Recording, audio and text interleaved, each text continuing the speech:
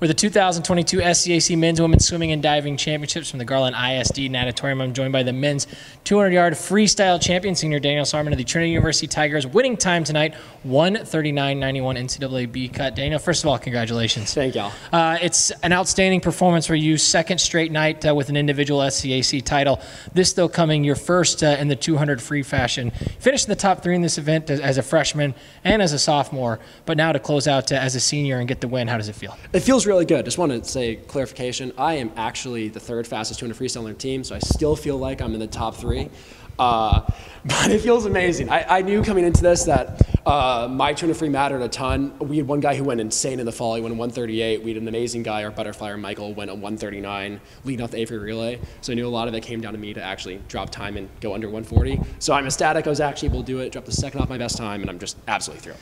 Daniel, with the win now, 6th individual SCAC title. That puts you tied for 16th overall, tied with some of the greats like John Cook of DePaul University, 8th best in Trinity University history. Just your thoughts on where you lie now in history as your career continues to blossom here even in your senior season. Yeah, no, I mean, that's great. It's obviously a good company to be in. I wish I could say I could have won this more often because it's a really fun event. I've always enjoyed it, but just being able to have an opportunity to actually do decently well my senior year, especially after being incredibly out of shape last season, it's awesome.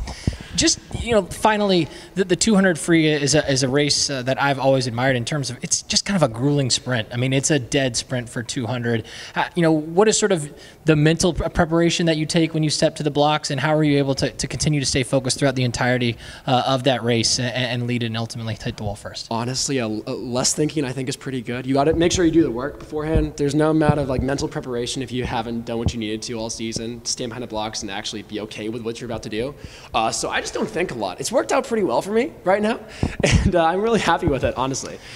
Trinity University senior Daniel Sarman and this year's SCAC men's 200-yard freestyle champion, 1:39.91 NCAA B cut time. Daniel, congratulations on your 2nd individual win of the weekend. Thank you.